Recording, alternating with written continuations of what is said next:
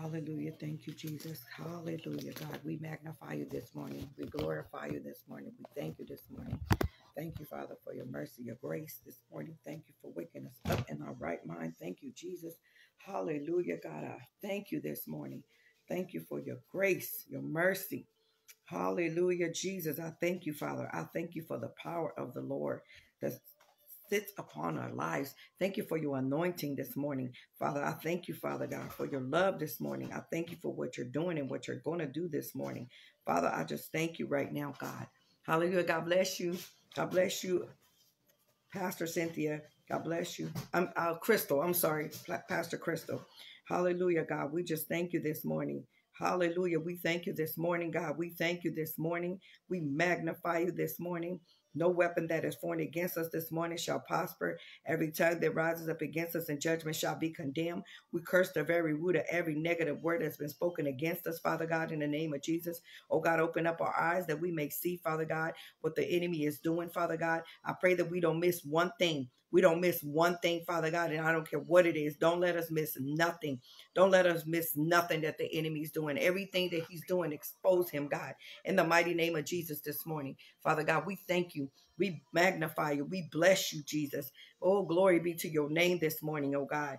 Father, you are a great and mighty God. Father God, we thank you, Jesus. We thank you for all that you're doing and all that you're going to do this morning for your people, oh God. Father God, we thank you for loins girded up about the truth, breastplate of righteousness, feet shod with the preparation of peace, shield of faith, helmet of salvation, sword of the Spirit, which is the word of God. We put on the whole armor of God, Father God, that we be able to withstand against the wiles of the enemy this morning, Father God. We thank you this morning, God. We shut down every voice of the enemy that would try to lie and try to come up against us. We come against all wicked demons this morning, all witchcraft spirits this morning, all sorcery spirits this morning, Father God, that will speak, Father God, in the name of Jesus. We destroy and we command every demon to be bound, Father God. We come against the spirit of lying, Jesus, right now in the name of Jesus. We come against the spirit of Father God, and that's a destiny destroyer. We come against that spirit in the name of Jesus. We pull down every tongue that's speaking up against your people this morning, Father, in the name of Jesus, oh God. Hallelujah, Jesus. We thank you, Father. We come against all familiar spirits this morning in the mighty name of Jesus. All spirits of familiarity, we cast it down. All spirits of divination, in the name of Jesus, we plead the blood of Jesus against it this morning. God bless you, Prophetess Sandra. We come against it this morning. We destroy the works of the devil this morning that comes to destroy, that comes to steal, Father, from us. In the name of Jesus, we ask you, Father, that none of these spirits, Father God, are able, Father God, to use us this morning, Father God, or to use our platform, Father God, in any way or shape or form, Father. We thank you this morning, hallelujah, for your mercy, your grace, hallelujah, your love, oh God. We thank you for those that are coming in, Father God. We thank you for those, Father God, that are going to come in today and to learn, Father God, about these witches in the pews, Father God, this witchcraft that's being worked in the pews, Father God, and we know that it's being done. It's not a lie. It's not a game and it's not a trick. We know that they're doing this. We know that they're using the platform, Father God, to speak demonic stuff. We know that they're using the platform, Father God, to destroy the lives of people. We know that these things are existing, and we know they exist every day, Father God, in the name of Jesus. But give us the wisdom, knowledge, and understanding that we may know what we're dealing with, Father God.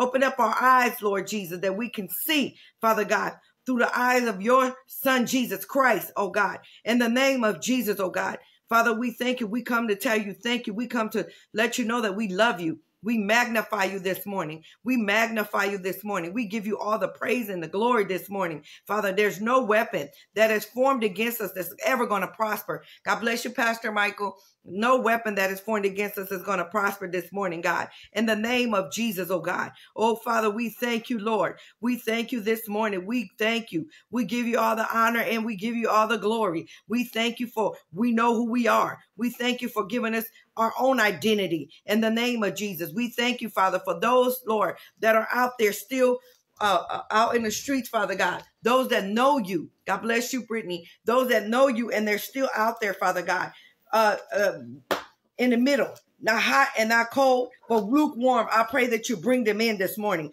Bring them in this morning, Father. God, pull them back into the house of God of safety in the name of Jesus. Let them know that they're in danger. Oh, God, let them know that they're in danger out there, Father God. Walking around not without you, God, in the name of Jesus. It's dangerous to be walking around out here without you in this time, this last and evil days that we're dealing with, Father God. Oh God, we thank you, Jesus. We thank you. We resist advancement to destroy our lives, influences in our ministry, our businesses, and our prosperity. Father God, our relationships and opportunity. We break out satanic bondages and resist bewitchment. Father, severe, illegal. We thank you, Father, for severe, illegal spiritual attachments, covenants, contracts. Excuse me.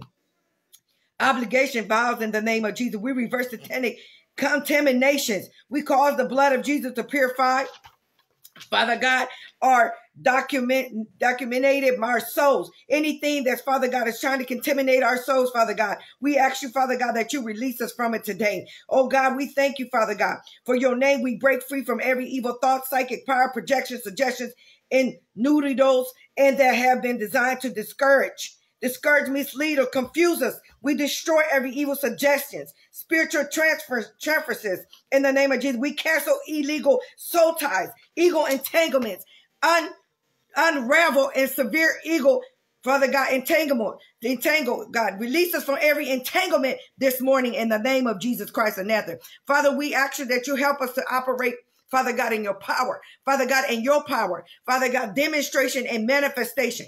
Demonstration and manifestation, Father God, in the name of Jesus, and on this platform. Manifestation, and demonstration, Father, in the name of Jesus. We pray for the blood. We pray for the blood. We pray for the fire of God that will be in this room today. We thank you for your power, God. We thank you for the power, Father. Like you said in Acts, Lord God, in the name of Jesus, like Paul, Father God. He did signs, wonders, and miracles, Father God, in the name of Jesus, oh God. Oh, Father God, give us the same power, Lord God. Help us to know who we are so we be able to use that power, because we already have that power. In the name of Jesus, oh God. Free us from any satanic emotional entanglement, Father God.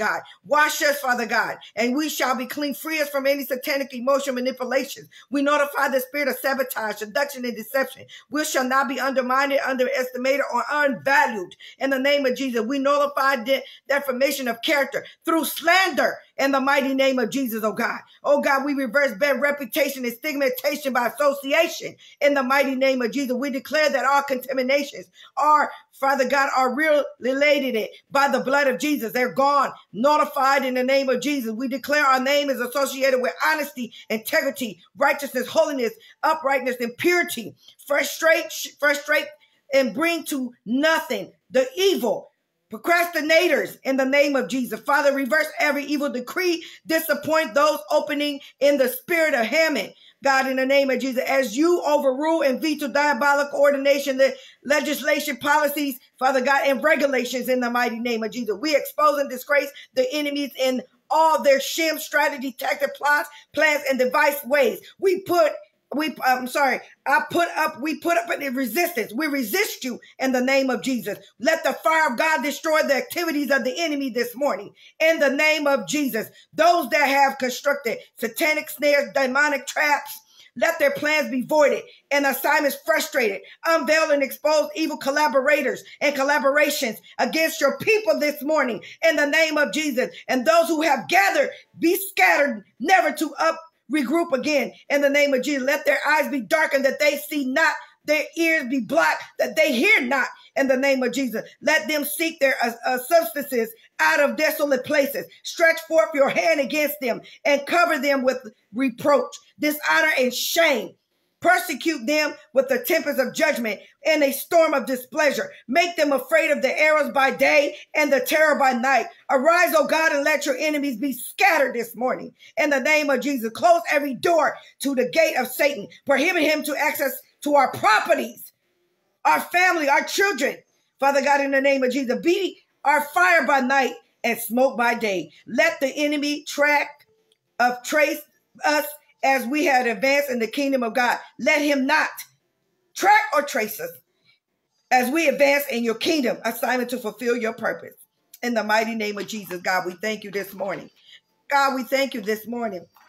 We thank you, Jesus. Father, I pray for Mary, God, in the name of Jesus, as she go to this funeral today, that you will encamp your angels about her, that you will put a hedge around her in the name of Jesus, like you did Job. I pray, Father God, in the name of Jesus, that you comfort her heart. In the mighty name of Jesus, we give you notice today, Satan. In the name of Jesus, we come against our spirit of depression, our spirit of frustration, anxiety, grieved in the name of Jesus right now, Father. I pray that your peace will fall upon her, that she will have peace as she goes, Father God, and as she comes back, Father God, in the mighty name of Jesus. We thank you for your mercy, your grace, your love, and your compassion towards your people today, Father, in the mighty name of Jesus, oh God. Oh, Father God, in the name of Jesus, help us to know who we are, God, in the name of Jesus, oh God. Oh God, help us to operate in your power, manifestation, and demonstration. Father, we're blessed going in and we're blessed going out. We're the head and not the tail, and we're above and not beneath. We're blessed in the city, we're blessed in the field. We're the lenders and not the borrowers. In the mighty name of Jesus, oh God. Oh God, creating us a clean heart this morning. Creating us a clean heart this morning. In the name of Jesus. Bless every family, Father God, that's associated, Father God, in this platform today. God, bless them today, Father God. Move by your Holy Ghost today in their lives, oh God. Move by your spirit like never before, oh God. In the name of Jesus, God. We thank you for the spirit of the destroyer, that we destroy everything that's not like you in the name of Jesus. Help us to walk in your power this morning in the name of Jesus. Help us to walk in your power in the name of Jesus daily in the name of Jesus, oh God. Oh, Father God, thank you, Jesus, for what you're doing, God. Thank you for touching those that are in the courthouses today, those that are in jail today, those that are in prisons, those that are going to the hospitals today, God. In the name of Jesus, touch those that are in juvenile hall today. In the name of Jesus, oh God. We thank you for the convalescent homes, Father God. In the name of Jesus, the ones that are in foster cares, God. In the name of Jesus, God, I pray for the law enforcement. God, I pray that you will move in the law enforcement today, oh God. That they do the right thing, oh God. Expose those, Father God, that are not doing right in the police force, God. Expose those DAs that are not doing right, God. In the name of Jesus, remove them and replace them. In the name of Jesus, oh God, with your righteousness and your integrity and your honesty in the mighty name of Jesus, oh God. Oh, Father God, we thank you for every pastor, every leader, God, in the name of Jesus that stands by your name, oh God. Every bishop, every evangelist, every minister, Father God, in the name of Jesus, oh God. Every upcoming minister, oh God, in the name of Jesus. And Father God, I ask you, Lord, that you would move on every missionary in the name of Jesus, every prophet, every apostle in the name of Jesus, every teacher going to the school systems, God, in the name of Jesus. Walk up and down the school systems today in the mighty name of Jesus, oh God. Oh God, we reverse every curse. We thank you for touching everyone in this virtual room, their family members. Oh God, we thank you this morning. We thank you this morning as we go into this teaching, witchcraft in the pews, that you will protect us, that you will cover us in the name of Jesus. There will be no retaliation in the name of Jesus against us, Father. Hallelujah, God. We thank you, Father God, in the name of Jesus this morning. We thank you for your fire, God, your consuming fire this morning, your consuming fire this morning. Oh, God, we thank you for you consuming fire this morning. Consume everything that's not like you this morning. In the name of Jesus, give us and renew our mind daily, God. Give us a new mind, Father God, the mind of Christ and Christ, the mind of Christ Jesus, Lord. Give us your mind, God, in the name of Jesus, oh God. Oh God, we thank you this morning. We magnify you this morning. We give you all the honor and the glory this morning. Hallelujah, God. Oh God, we're just so grateful and we're thankful. We're so thankful for what you're doing. We're so thankful for what you're already done. We're so thankful, Father God, for how you're moving by your spirit even now, God. We're thankful and we love you, Father God, in the name of Jesus. Oh God, in the name of Jesus. And Cheryl Lackey, Father God, you touched Cheryl Lackey, God, and you bless her. God bless you, Pastor Carmen. God, you bless her this morning. God bless you, Pastor Ebony. God bless you for all of you that are on here. God, we thank you this morning. We magnify you. We give you all the honor and the glory this morning. Hallelujah, God. Oh, God, in the name of Jesus, for those that don't know you, Father God, help them to know you, God. Give them a better understanding of you. Oh, God, in the name of Jesus. Father, we thank you. We thank you this morning and we magnify you. We give you all the honor and we give you the glory this morning, God. In Jesus' name, Father God. Hallelujah. Hallelujah. We're going to start this I'm going to start with the introduction of the book. Have you ever attended a church where the pastor was domineering, using fear to manipulate the members? Perhaps a fraction in the church seemed exclusively controlling and wanted to influence every decision. Whether these people knew it or not, they may have been practicing witchcraft. You're not supposed to be controlled by anybody. Witchcraft is alive and well, and it is influenced. It is felt throughout America's society and many of its institutions, including the church. Don't believe me? Far more than a harmless children's fable. Witchcraft is found in scriptures and used by evil forces to deceive, divert, and discourage believers from seeking God and fulfilling Christ's calling for his bride, the church. Instead of serving and worshiping God, too many Christians have allowed themselves to become vulnerable to spiritual attacks. Instead of ministering to the sick and the needy, the least of these, they have been led astray unto human causes and demonic distraction. In the first part of this book, I will define witchcraft, show its original scriptures, and describe the many forms in which it exists in the world today. God bless you, Tracy. God bless you. In the second part, I will provide actual examples of witchcraft in action today. I will expose such culture phenomena as the secret, the religious rite, and the Don Amos controversy, the Jana 6, and the Million Man March as specific efforts to manipulate the body of Christ for the cause of Satan. Finally, in the third section, I will explain what Christians have to do to protect their homes, churches, lives from the insidious effects of witchcraft. The Bible says many people are destroyed for the lack of knowledge, Hosea 4:6. My prayer is that this book might equip the men and women of God with knowledge that they need to effectively wage spiritual war against the enemy and drive them out of the pews. Anytime you be in control, anytime you feel in control, that's not of God. I know a controlling spirit when I come around it, and I got to excuse myself because and it's easy, even as a Christian, to fall into that. It's easy to fall into that because a lot of people, what they want is the power. Even Christians want power. It ain't just the world that wants power. Christians want power. And when you start seeking power more than you start seeking the Lord, then that's what you're going to get. You're going to get witchcraft. You're going to get control. You're going to get all kinds of demonic spirits that's going to enter in because now you done lost the main point that you are not God. You cannot do anything without him. He's the only one that can move and do the things that he does. You are not in control. Then that's another thing. We think we're in control of things. You are not in control. God is in control of everything. He's all powerful, all knowing. All knowing. And as long as we keep walking in that spirit, we need to check ourselves and make sure we're not walking in witchcraft.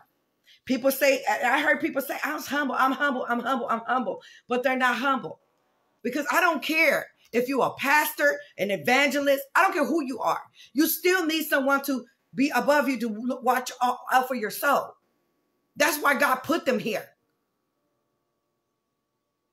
To be honest with you, right now, I have 3 churches covering me. I have 3 churches covering me right now. So I'm grateful.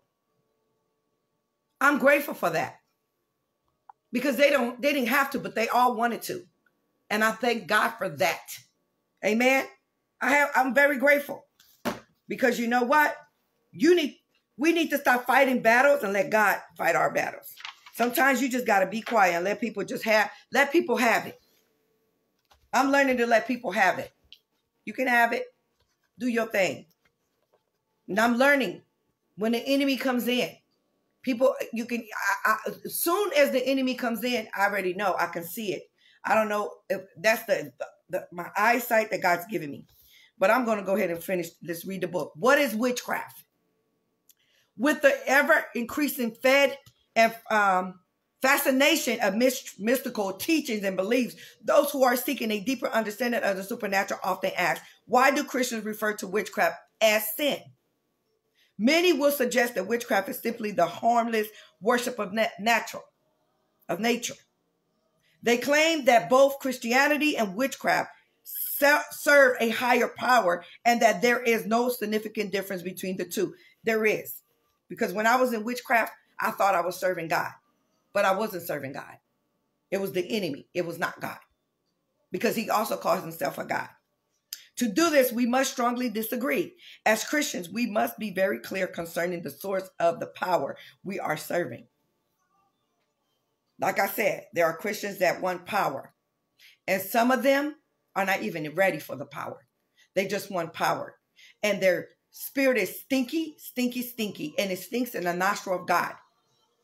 We got people running around here with the spirit of Jezebel, and we got people running around here with manipulation and control, and they already done tapped into the power of the devil, not the power of God, because God doesn't control and God doesn't bring division in the body. That ain't God. But we have to recognize these spirits. To this, I must strongly disagree. As Christians, we must be very clear concerning the source of the power we are serving. But who are we to believe? How are we to discern between harmless fun and actual evil spiritual realities? Just as those who follow the principles and teachings of other beliefs have their manuals to lead and guide them to gain knowledge and deeper understanding, Christians too employ a guide whereby we are led according to our beliefs, the Bible. Biblical teachings are not meant to invoke argumentative debates, but to serve as direction for those who believe and for those who are seeking a deeper revelatory experience with God. Many people may not be aware that witchcraft is mentioned several times in the Bible. In the Old Testament book, 1 Samuel, Saul is rejected as the king for his rebellion against God. Rebellion is witchcraft. For rebellion is as sin of witchcraft, and stubbornness is as iniquity and idolatry. Because you have rejected the word of the Lord, he also has rejected you from being king. 1 Samuel 15:23. Why are rebellion and witchcraft compared in this? God bless you, Jessica. Compared in this instance. To rebel against something is to defile its authority. Our authority as believers is Jesus Christ, and in rejecting him, we replace his beloved power with influence sources, magisticism, and powers that devour from areas other than the Father. When you seek in power for anything, anybody, or anyone else but God, you're in witchcraft. When you want to make someone do something, force someone to do something that they don't want to do, you're in witchcraft. You're manipulating. That's the spirit of manipulation, for somebody to coerce you to do something, someone to try to give you something or do something for you special to get you to do what they want you to do. It's witchcraft. It's witchcraft. And I'm going to say this, the saints got that bad. We'll manipulate somebody and tell them this, that, and the other to get their trust, to get their comfort, and to get them to do what we want them to do. And I'm going to tell you something. What's the difference between the devil and us is that we do the same thing. We don't start off. We don't snatch them right away. We go little by little by little. We feed a little bit, then we feed a little bit, feed a little bit. And it's like throwing out a fish, throwing out the fish line and then reeling them in. That's what it is. The word witchcraft comes from an Old English word, it's called witchcraft. God bless you, Althea. Witchcraft. At its most basic, those who practice witchcraft, witches use it to manipulate the will of others. And we got church folks doing that. God bless you, LaDonna. God bless you. We got church people doing that. We do. But if you don't open up your eyes and see, you ain't going to catch it, because they're going to look like God. They're going to look like they're doing the will of God. I'm going to say this one more time, because I hear the Holy Spirit saying they do the same thing the world do. When the world wants you out there, they take you little by little. Just smoke this cigarette. Take a smoke of the cigarette. Some people are going to keep on smoking. Some people won't. Smoke this weed. You smoke the weed. You like it. Then you're addicted to it. Snort this coke. You snort the coke. Then you're addicted to the high that gives you. Okay? So what does the church do? The same thing. Come over here, come over here. I'm going to bless you this. I'm going to do this. I'm going to do that. Then they turn around and what they do is once they get you, it's like manipulating you in, manipulating you in, manipulating you in, manipulating you in. They offer you things to get you to come. Oh, God. This is what the church does. The church does the same thing. But you have to be the one to know who is God or the devil. Because if you don't pay attention, they both similar to me. They both similar to me. I said, I fell victim before. See, I'm telling you, it's almost the same thing. In practicing witchcraft, human beings are actually attempting to replicate the wonderful acts of God, either with natural products. See, I didn't even know it was there. Natural products, like I said, or with the aid of the devils. Scripture gives us 3 words that describe the occult. Divination, which I've been teaching y'all about the spirit of divination. I keep telling y'all to go watch that movie. Divination, sorcery, and witchcraft. Divination is a very powerful demon. Okay?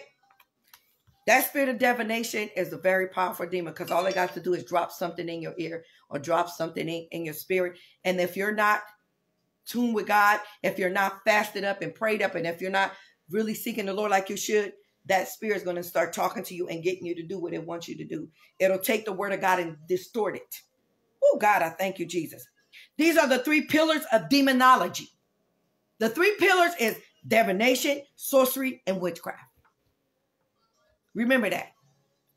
Divination, sorcery, and witchcraft are the 3 pillars of demonology. Let's look at these 3 words closely. Let's talk about divination. What is divination? The Holy Ghost has been saying this about the spirit for a minute. I mean, you can go to Google and find out more about it because you need to know what you're dealing with. You need to know what you're dealing with. That's why we just join churches and we don't even seek the Lord. We just, I'm getting a high and I'm getting all this. It's serving God is not in a feeling. It's not in a feeling. Divination is a fortune-telling portion of the spirit realm. Okay? We talked about psychic powers. We talked about prophetic powers. Divination is a fortune-telling portion of the spirit realm. Some people have already tapped in to that spirit. And y'all run to every prophecy that they're given, and you don't understand that some of these people are already tapped into the spirit of divination. They're foretelling things because they're in that realm. But y'all, everybody think it's the word of God. It's the word of God because it may be accurate. It may be. But what you need to understand is the devil knows you too. He knows you. He knows you. And the spirit of divination can hear everything. And they hear stuff and then they go back and repeat it. It often works through tarot cards, tea leaves, crystal balls, horoscopes. Some of y'all that still love horoscopes, and I know I'm talking right. There's some of you Christians that still going to read them horoscopes. Y'all still on Facebook playing those little games that they have on there. You're in witchcraft. You're opening yourself up to witchcraft. I'm telling you. Palm reading. Tune into late night television and you see psychic hotlines flooding through the airwaves where desperate people consult with modern soothsayers who tell people what they think they want to hear as their 900 numbers rack up at $3.99 a minute. Promoting as an amusement, these tools of Satan not only steal people's money, the callers are actually giving legal ground to the enemy. So anytime you're doing that, you already done open up yourself up. So if you're being attacked and all this stuff is happening to you, it's because you done opened yourself up. I'm going to tell y'all something. It's so important for you to seek the Lord for who's going to cover you, who's going to be your leader. You need to seek God for that. I'm telling you. Because people will tell you what you want to hear, then you get involved, and then next thing you know, all hell's breaking loose. All hell's breaking loose. If you constantly having problems, if you in a ministry, I'm going to say it. If you are in the ministry and you constantly having the battle, you better seek God.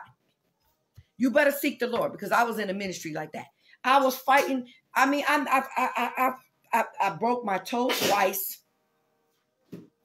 I broke my toe twice. I tore my Achilles. It was just constantly bad things happening to me. Just constantly. I said, hold up. Something's wrong here. I just telling this to someone. The church be acting like psychics. That's right. That's what they do. Because they done tapped into a spirit of divination. But because you don't know, oh, yes, me, God. And you all in, they all in the spirit of divination. I'm telling you, you got to be careful.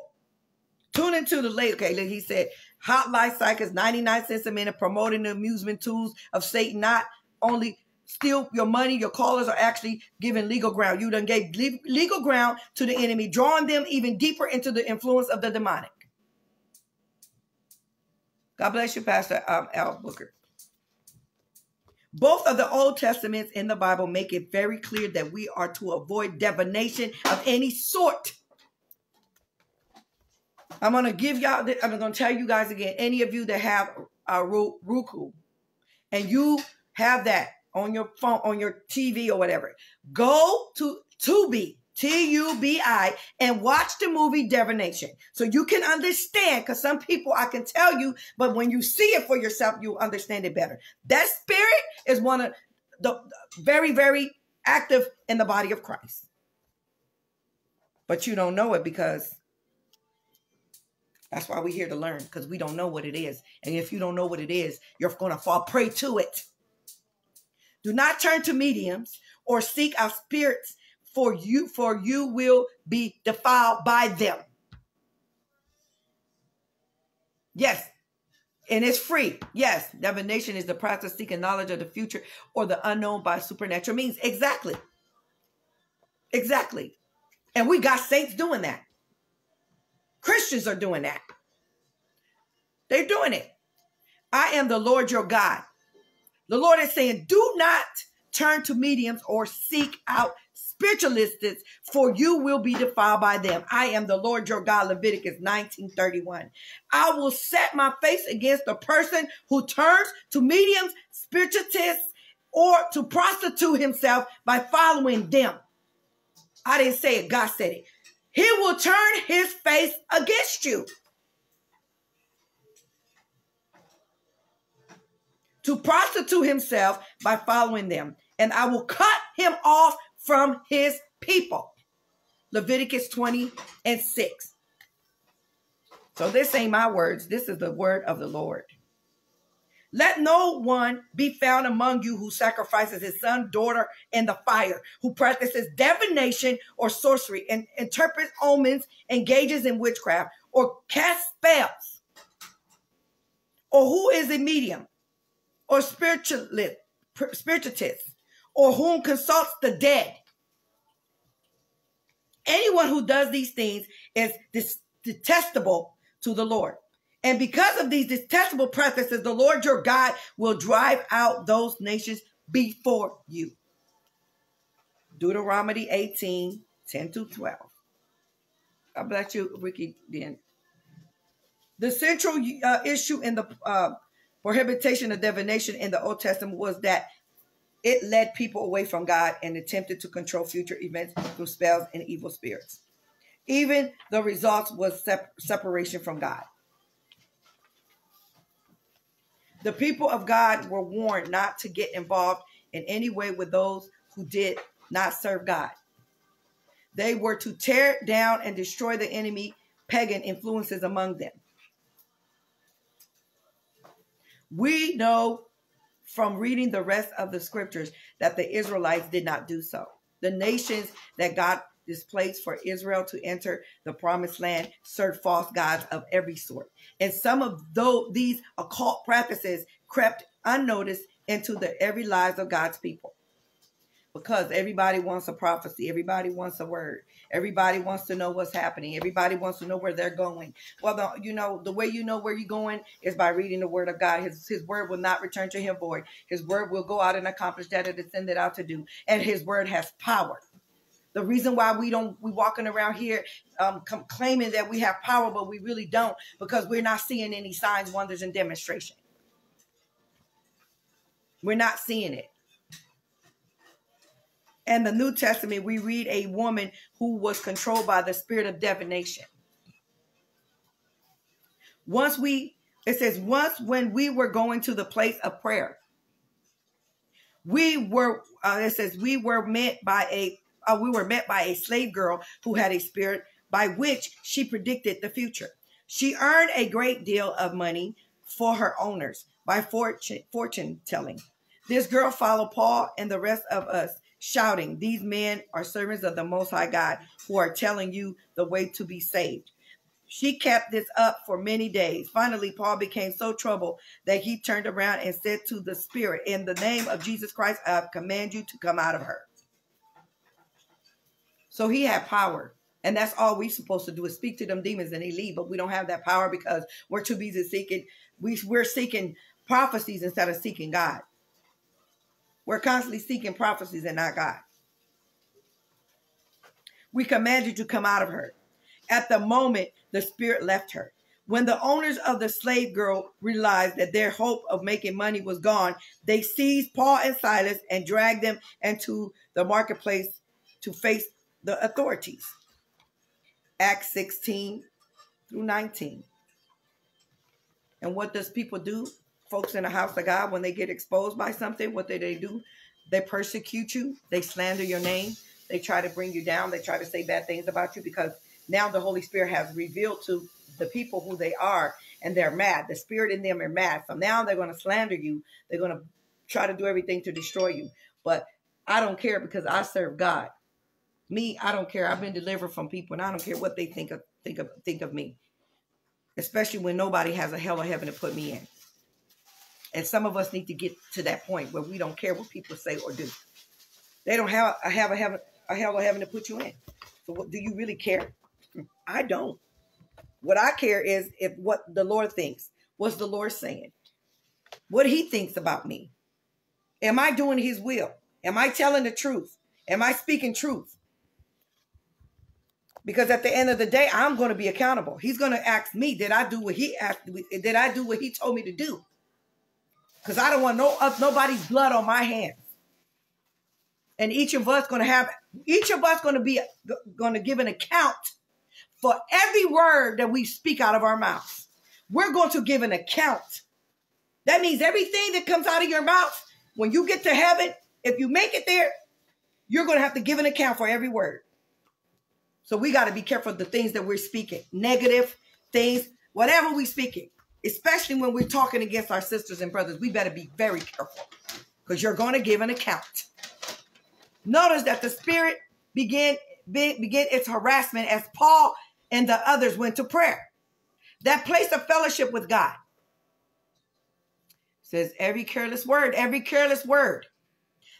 The others went to prayer, that place of fellowship with God. The slave girl followed them, proclaiming the truth, but in a mocking manner. Okay?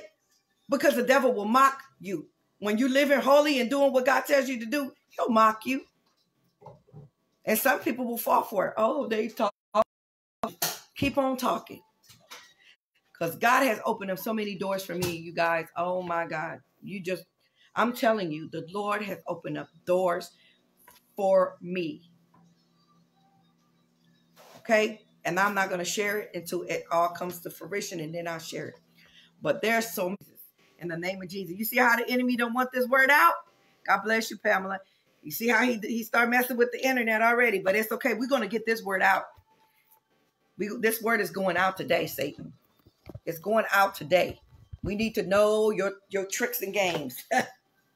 Hallelujah, Jesus. Can you hear me now? Can you hear me? Can you guys hear me? Let me see.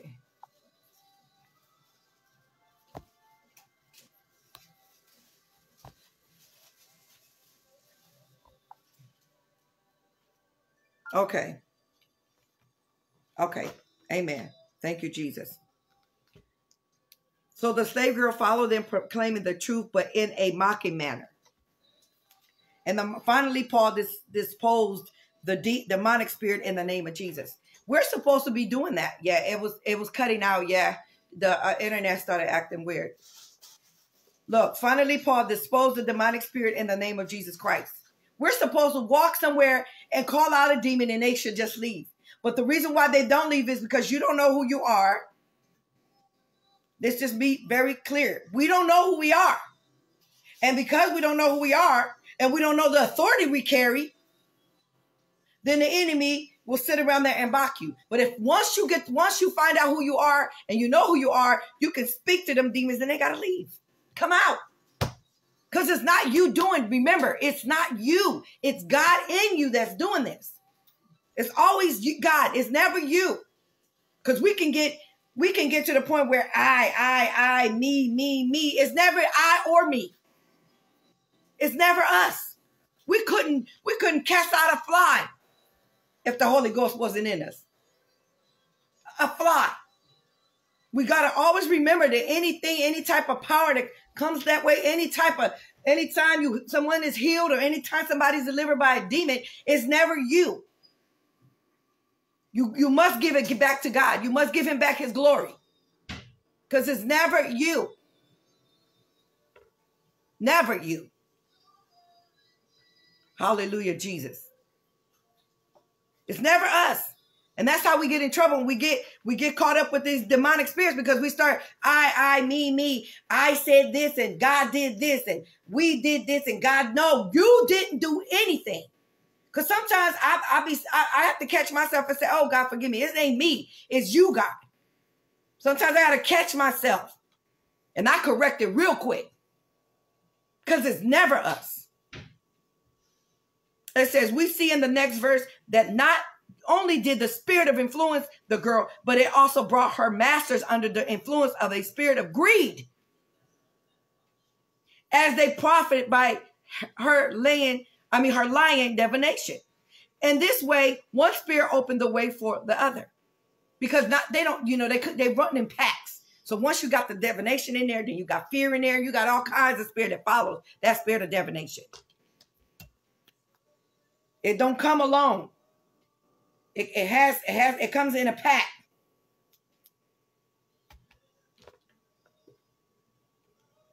Influence of the spirit of greed as they profited by her lying divination. In this way, one spirit opened the way for the other. All, however, were living under the influence of witchcraft. In Acts 13, Paul had another encounter with a sorcerer named, it's called Elymas. But Elymas, the sorcerer, for that is what his name means, opposed them and tried to turn the proconsul. It's Witchcraft in the Pews by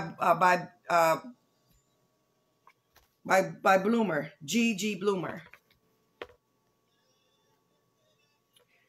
From the faith. Then Saul, who was also called Paul, filled with the Holy Spirit, looked straight at Elymas and said, you are a child of the devil and an enemy of everything that is right. You are full of all kinds of deceit and trickery.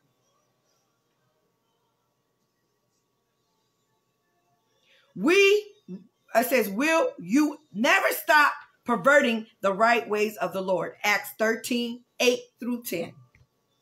Note that the man was guilty of diverting others from the faith. He was employing Satan's old habits of seeking to deflect and distort the true worship of God. Paul also called him a child of the devil. Literally one who does what the devil does. And in an early account, Peter encountered a sorcerer named Simon who amazed a city of 70,000 people through the power of Satan. But when the people came to Christ, Simon's powers were no longer impressive, and he became a believer as well. But did he really? Later, when Simon witnessed the true power of God flowing through Peter, he offered a to pay the apostles so that he could have this same power. And this is why people turn to witchcraft, because they want power so bad that they're willing to pay for it. They're willing to pay for it. But they're going to pay for it in hell too. Because if they don't repent and come out of that mess, they're going to go to hell.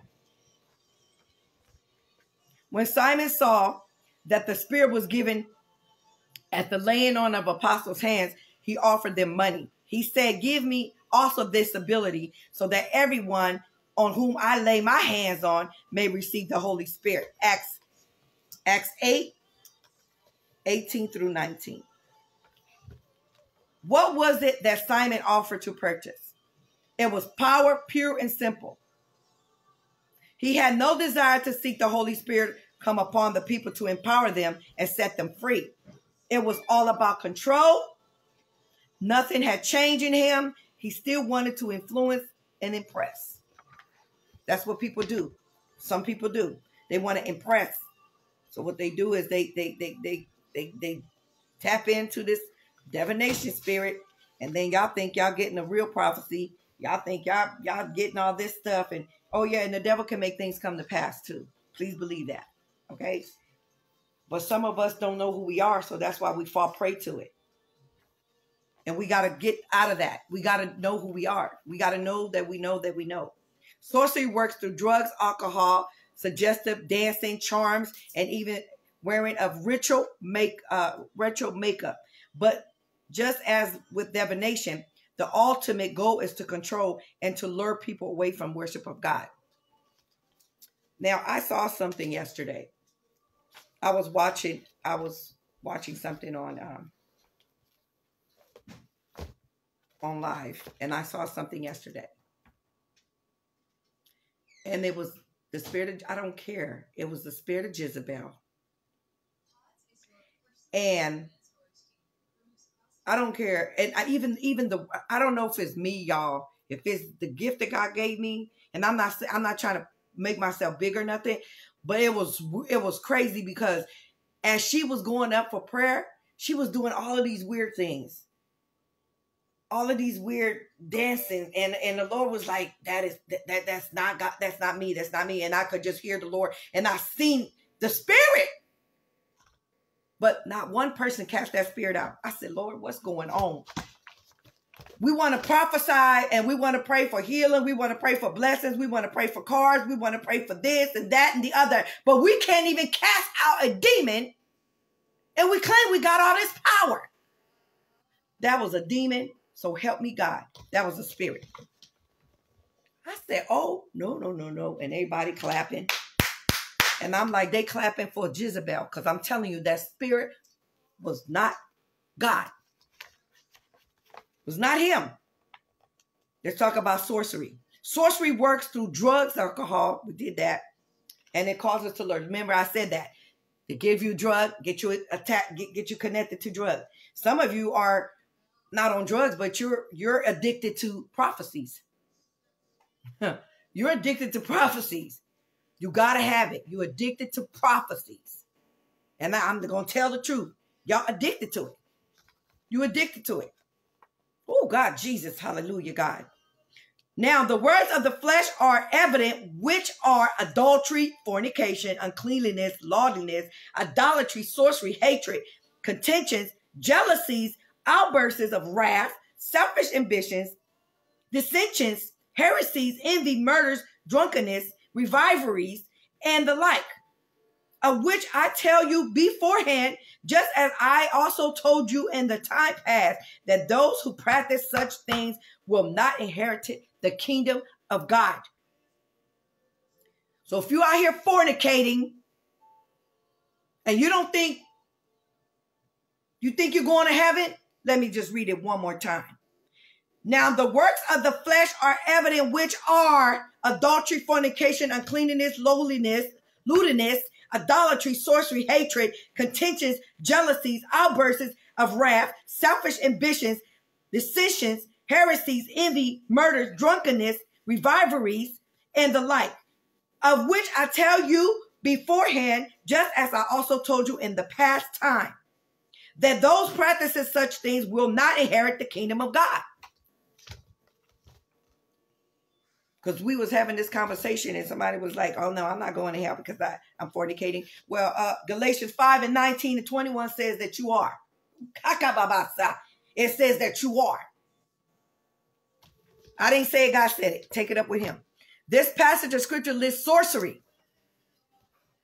witchcraft, and the King James Version and the New International Version among the deeds of the flesh. The Greek word for is pharmakia,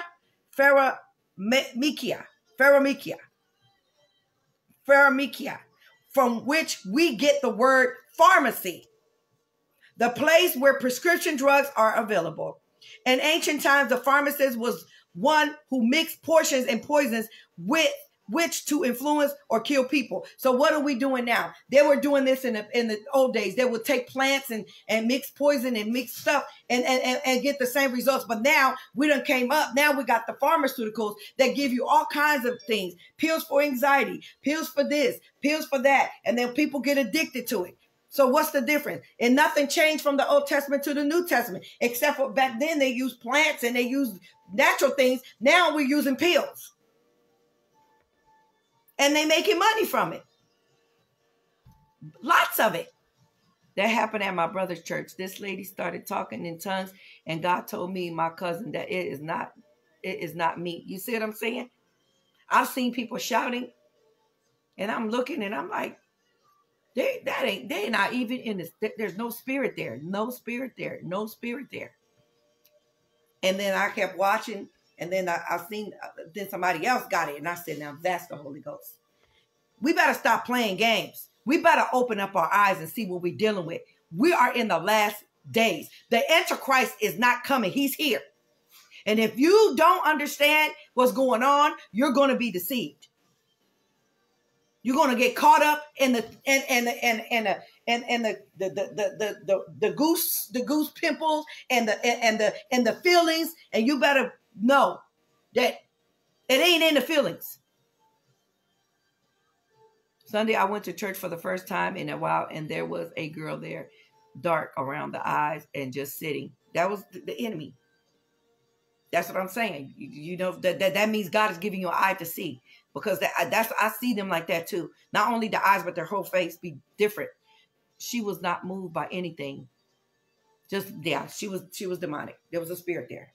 And I guarantee you, nobody cast it out, right? Nobody laid hands, right? Nobody called her out, right? No, because you know why? Because the church is fake. Some people are fake. They don't have the power.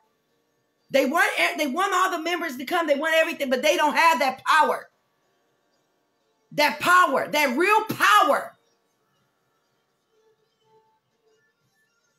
I want to be like Jesus. I'm not going to lie. I want to be like Jesus.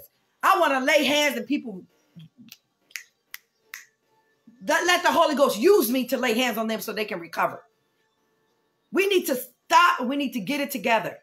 I'm like, am I really seeing this? Yeah, you were seeing that. That's exactly what you were seeing.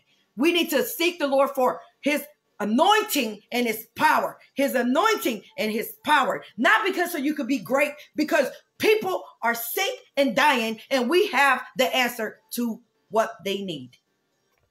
We have it, but we don't know how to use it. We're afraid to use it. From which we get the word pharmacy, the place where prescription drugs are available. In ancient times, the pharmacists would mix the poisons with which influence and kill people. Today, illegal drugs enslave us and make us dependent on them. They waste our lives and our money. Young addicts never get a chance to experience the joy of life because of their dependency on drugs, and some of them even die. Each day, scores of young people leave their families for life on the streets. Some become members of gangs, and ever increasing threat to society that encourage crimes and acts of violence. In an effort to protect their turf, gang members engage in violence, and innocent bystanders are often caught in the crossfire, resulting in needless deaths. According to the National Center for the Victim of Crime, the percentage of the state prison inmates who reported being under the influence of drugs at that time, their offense was almost 33%. And this is coming from the Bureau of Justice Statistics in 1997. In Albuquerque, in New Mexico, and Chicago, Illinois, Close to 30% of males and 40% of females arrested in 1999 tested positive for more than one drug at the time of the arrest. National Institute of Justice in 2000, this intense carving for the next fix can even turn addicts against their own family members. Yeah, because they'll steal from you. They steal for you just to have a fix. In one city in the South, a young man was so desperate that he broke into the home of his two elderly aunts and killed them to get money to buy drugs. Another woman gave her preteen daughter, it says preteen daughter, over to prostitution to supply the money needed to fund her habit. Drug addiction affects the rich, the poor, and alike. It doesn't matter. News outlets and magazines love to print headlines screaming about the latest famous athlete, actor, or musician with a huge salary who loses millions of dollars because he cannot refrain from using drugs and subsequently suspended or released by his employers. How do drugs cause people to have such a way? Using sorcery. People attempt to control with drugs and even evil spirit those things which God controls supernaturally by his love. Cocaine, for instance, affects the area of the brain where the pleasure center is located. This pleasure center controls our sex drive and experience pain inflicted on the body. Our bodies naturally produces a drug called dopamine, which brings pleasure to the body during sexual intercourse or helps mask the pain of the injury. For the addicted, the drive to satisfy a drug craving is similar to the sexual desires within a drug-free person. While the rest of us can satisfy our sexual desires within bonds of marriage, there is no easy or legal way out for the addicts enslaved by addiction. A drug user must obey his or her craving, whatever it costs. This is an example of control that sorcery can have over people. So now we got the spirit of divination and we got the spirit of sorcery. So now we know what we're dealing with when it comes to people that are addicted. The spirit of sorcery. Drugs become the tool to gain dominion over users and enslave them. In other words, your local drug dealer is a type of sorcerer. Not all drug use is bad. When properly administered, they can bring about healing as God intended to help people to endure severe pain. When abused by drug addicts and sorcerers, however, so-called recreational drugs bring nothing but destruction. But even as illegal drugs plague our neighborhoods and families, we must realize that we are also the most legally medicated people on earth. It says, I'm like, am I really? Yeah, you saw that. It says, wow. We have drugs to bring us out of depression, to help us sleep, to aid our sex lives, to manage weight, stress, and anxiety. And to antidepressants, drugs are prescription almost automatically today. While in some cases, these prescription drugs can be helpful in correcting such things as chemical imbalances in the brain. There are other causes of depression. Depression also can be the result of demonic influence. In such cases, drugs may treat the symptoms, but they will never be able to address the spiritual source of the depression. It's called sorcery. That spirit of depression is sorcery. It affects you. Normally, when we think of witchcraft, we envision black cats and old hags dressed in robes with pointy hats and riding on broomsticks. In reality, however, witchcraft is the calling forth a spiritual influence with the goal of controlling the will of another person and putting him and her in a subjected to your will, to your own will. Witchcraft is the realm of the spirit dealing in domination. Dominating, like domination. It works primarily through engaging disobedience, which then opens the door to intimidation, manipulation, and control. Paul asked And an interesting question in Galatians. Many in the Galatian church were falling back into mindset of works and rituals to please leaders who sought to bind them to religion once again. Depression is not of God. If people will just seek God instead of doctors and pills, they will be free. It's true. O foolish Galatians, who has bewitched you that you should not obey the truth, before whose eyes Jesus Christ was clearly portrayed among you as crucified. Galatians 3:1. Believe it or not, religion itself can be an influencing factor to instill fear into the lives of believers, separating them from the true and living God. What do I mean by religion? Religion in the broadcast sense refers to a system of beliefs about God. Oh, I believe God. I can do good things and still go to heaven. Yeah, I don't have to go to church. I'm just, because we are the church, but you still have to fellowship with the body. I don't have to go to church and fellowship with anybody because I can just talk to God. Religion. But religion itself can become an obstacle if we begin to relate to the system of beliefs or doctrine, forget about our personal relationship with God. For the ancient Jewish people, religion became a mechanical following of rules done by rote rather than a personal relationship with their God. In the Old Testament, God himself had told his people that while they practiced religion, their hearts were not in it.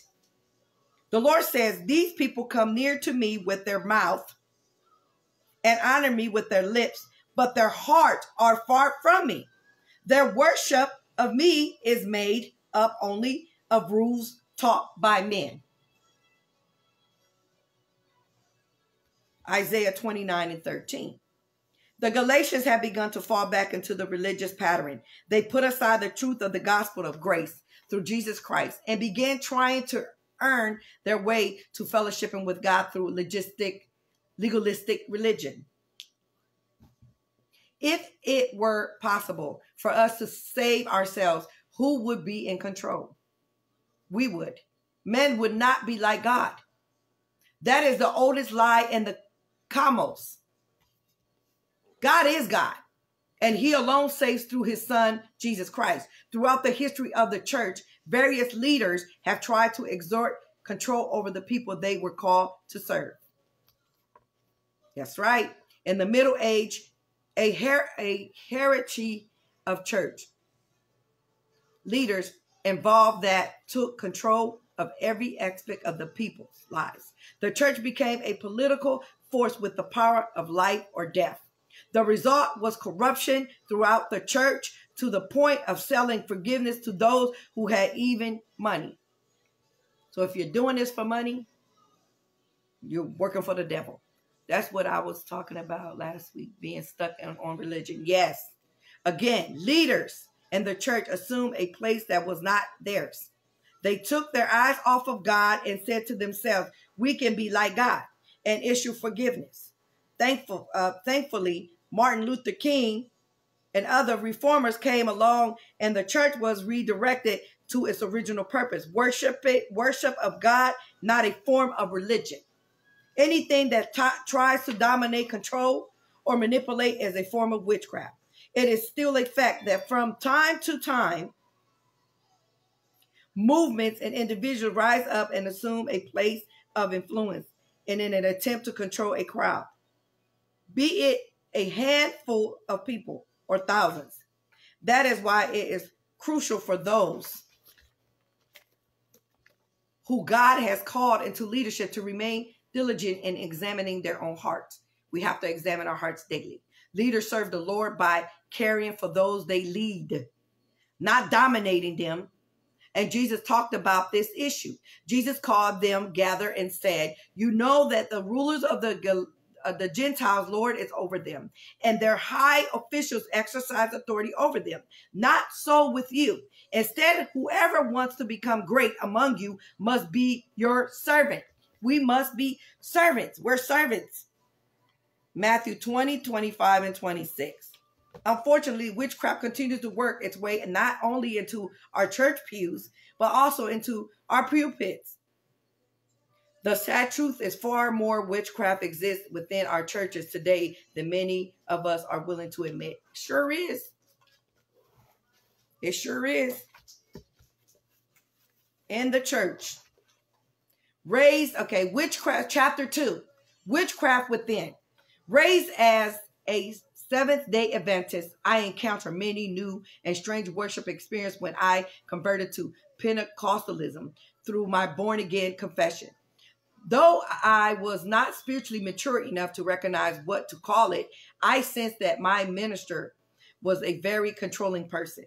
Others was very dogmatic and legalistic church. The pastor's preaching focused primarily on things we were forbidden to do.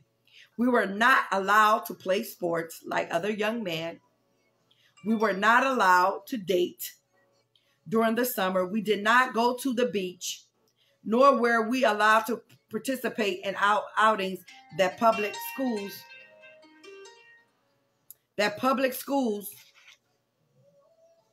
I'm sorry, I missed my thing. It says we were not allowed to date, not allowed to participate in outings. Oh, public school students attended. Later, I discovered that this man even arranged and dissolved marriages. He was in control, and to him, everything beyond the church doors was satanic. Later, I was able to realize that he was satanic. And sometimes it takes time. Sometimes you won't see it right away, but you will see it. In the 2 years I worship at this church, I witnessed the worst type of witchcraft in operation. This same minister preached at every service. We never held any revivals. We never discussed opposing opinions of theology. We heard no other messages from visiting preachers. Our spiritual diet consists solely of things this one man wanted us to hear and know. He was demonic. Absolutely. Each Sunday, his message dealt primarily with fire and brimstone. By instilling fear in the hearts, he was able to control his congregation. Like people say, if you leave here, you're going to die. Well, I'm going to die because I'm leaving. We promote, it says, what promoted me to leave this church? One day, the pastor told a story about a group of church members holding a conversation about him in their home. Although I was not present at the gathering, he said that the Lord allowed him to sit in a private meeting of members of the church, and then in the spirit, he claimed to know what everyone in the church was doing and discussed that pertained to him and the church. So whenever you in a church and somebody tells you if you leave you're going to die, or you leave you're going to be cursed, run. Don't walk, run. Someone was slipping him some inside information, because on several occasions he hit the nail on the head. Okay? Did y'all hear that? He hit the nail on the head, striking even greater fear in the hearts of our hearts.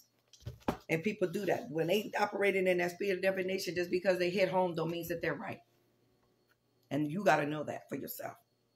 I began to wonder why God would reveal my personal thoughts, prayers, and conversation to this man. I realized that I feared my pastor more than I feared God. If you fear the pastor more than you fear God, you're in the wrong place. When I fell short in sin, my prayer was not, Lord, forgive me, but Lord, don't let my pastor find out. Jesus. Shortly after this pastor passed away, God took me through a season of purging. The Holy Spirit gave me 3 dreams. In one dream, this minister was still alive. I had been invited to preach at his church. When he stepped on the platform, however, all the lights went out. When he finished preaching and stepped off the platform, the lights came back on. God revealed to me that the church was in darkness. God also revealed that he was calling me to enlighten his people regarding the awful, dreadful myths about witchcraft. There is nothing harmless about it. There's nothing harmless. Witchcraft harms you. How many church-going people today are presently under this type of witchcraft? Why do so many people stay in these controlling, manipulating churches? In many cases, a blinding spirit prevents them from seeing the truth of God, and many of them willing to accept the lie. While most preachers today are God-fearing servants dedicated to lay down their lives for the sake of the gospel, there are unfortunately far too many preachers operating as nothing more than witches and warlocks in the practices. They manipulate the people of God and profit off of them by plundering their finances and resources. They control their fear, intimidation, and false prophecies. They control through fear, intimidation, and false prophecies. Many of God's people have not been exposed to the increasable joy of true freedom in Christ. Unfortunately, many of these people sought refuge in the church from the world of sin, only to enter into the bondage of witchcraft. Don't be naive. Satan often uses ministers as his tax masters. He arms them with whips formed from twisted interpretations of scriptures to control the people of God. The result is great deception, immorality, and perversion. And one horrific example of a young girl shared with her pastor how she had been abused by her uncles and by her brother. This young girl went to the church and asked her pastor for help. How did he counsel her? How did he counsel and care for her? He had sex with her for 6 months. Eventually, she lost touch with reality and was placed into a mental health institution. That is very sad. Oh my God. You might suggest that this was an unfortunate but isolated incident with one bad pastor.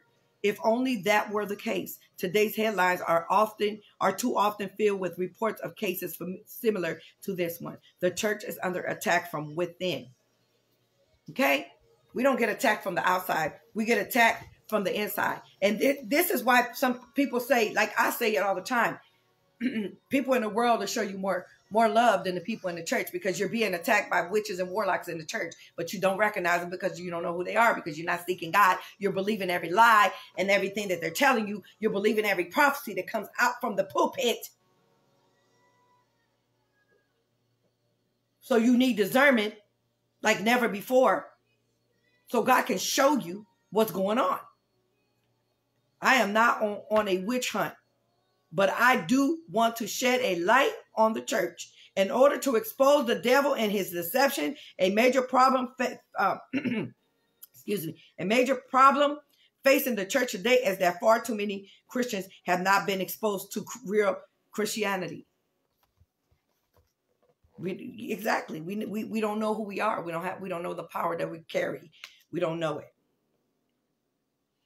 Many have come into the church based on a culture, religious affiliation. She said, oh my God, I just said that. See, religious affiliation or denominational background, but have not been truly introduced to Jesus. What a frightening thought to know that many of us who repented 10 years ago are just now discovering and establishing a relationship with the true Jesus. God bless you, Pastor Roberts. With the true Jesus Christ. We have been exposed to doctrine and church order, but not to the person of Jesus Christ. Church felt like an occult in the past times. Yep, confirmation from Friday. Yes, the prophet Isaiah said, in the year that King Uzziah died, I saw the Lord seated on a throne high and exalted, and the train of his robe filled the temple. Isaiah 6:1. Unfortunately for many in the church, there are some people who are preventing them from seeing the Lord.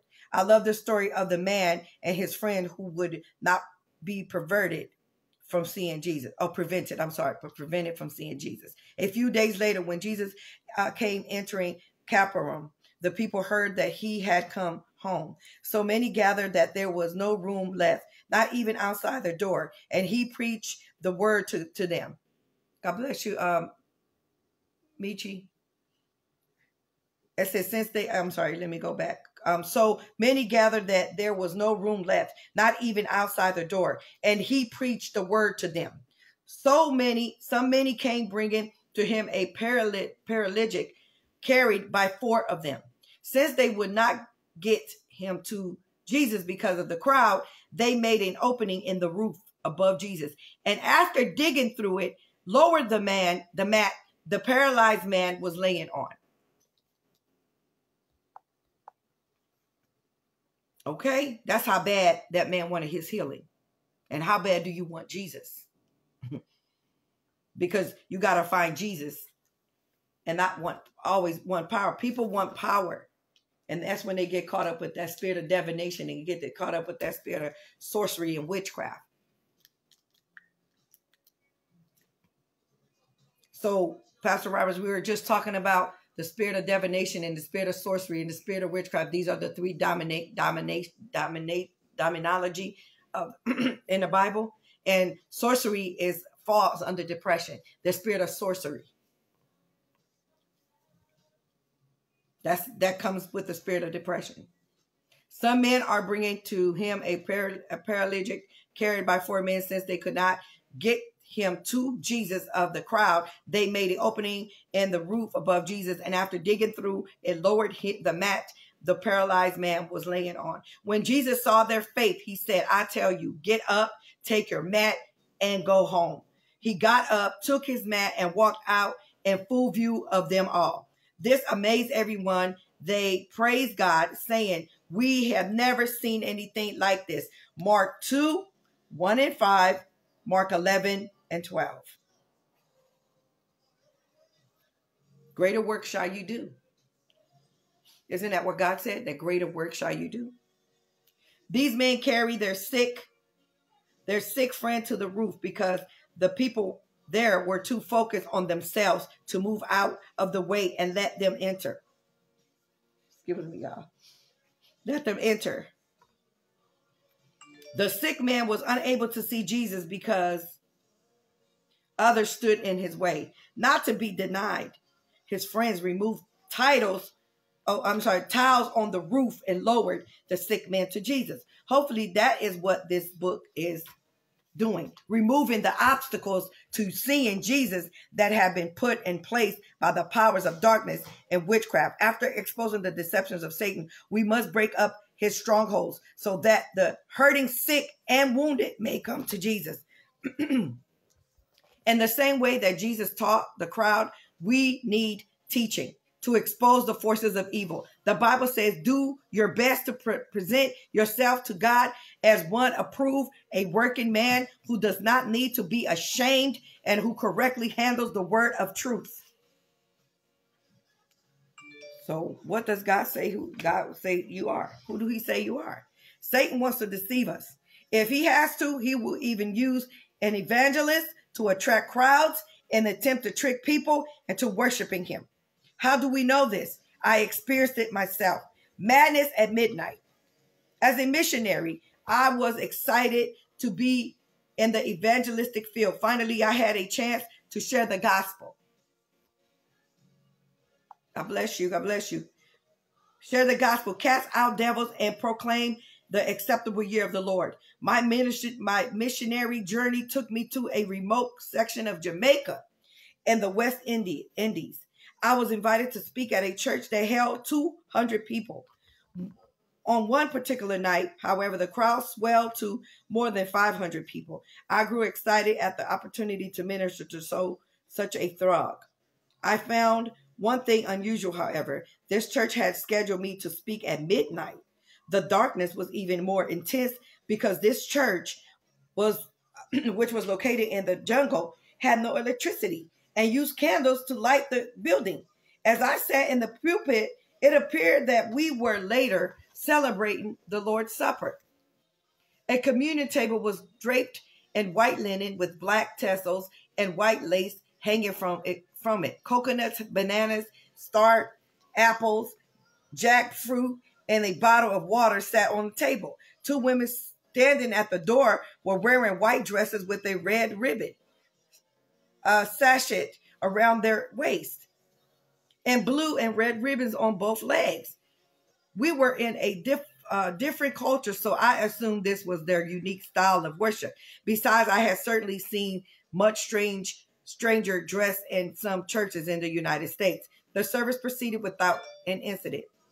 Suddenly, I heard a loud scream that sent chills up my spine. Instead of fading, it seemed to increase in volume. This screaming provoked others to join in. My experience was as a young man, evangelist had not prepared me for what was about to occur. A man whom I didn't know was sharing the pulpit with me. He stood up and announced that I would be speaking after the raising of the dead service. Oh my God. Instantly,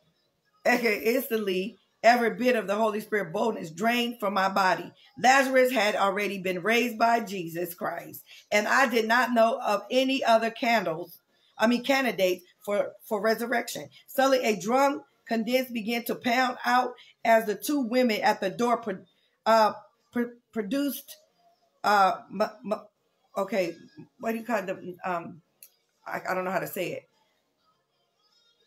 Massage, those things that they, oh God, I can't say this word. Massages.